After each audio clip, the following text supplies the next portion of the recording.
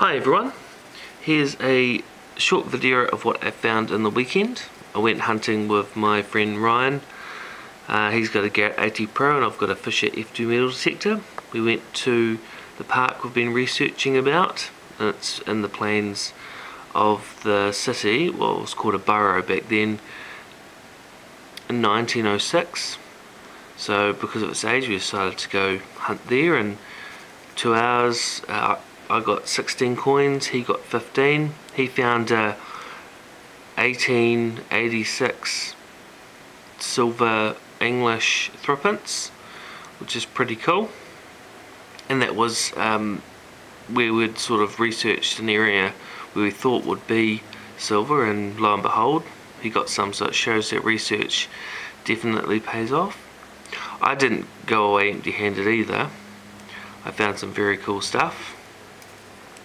So I've got a English penny, 1922, sorry, and some New Zealand pennies with a tui on it, and sort of got some English half pennies, 1920s, 1906, 1936, and a New Zealand penny, half penny, 1965.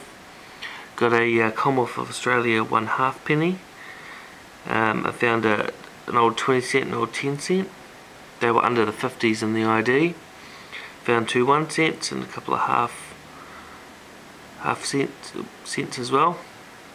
Found an old bullet and a weird disc. Not quite sure what that is. If you know, please tell me. And I found half a key. Also found this. This is really cool. This is an old Palmolive soap token. So it says good for where are we? Good for 1 cake, Palmolive soap, free when you buy 1 cake.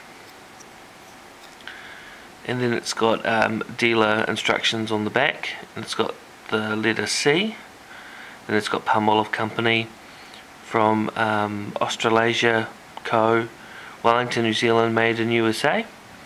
So that's pretty cool. On Trade Me and eBay and stuff like that, they have them with their in good condition. They're around $12 to $15. But it's a very cool find. I've never thought I didn't even know these even existed.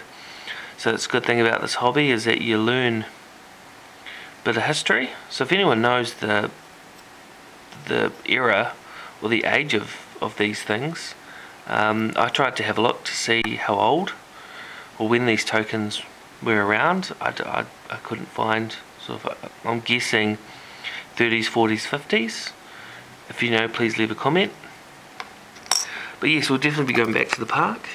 I'll put some photos up too of the council sign for the park, and they helped us with our research because they put up a photo of what the park was in the 1940s and what it was like in 2000, and it shows a road slash walkway that went through the park, so that was pretty awesome. But yeah, I'll put those up as well in this video.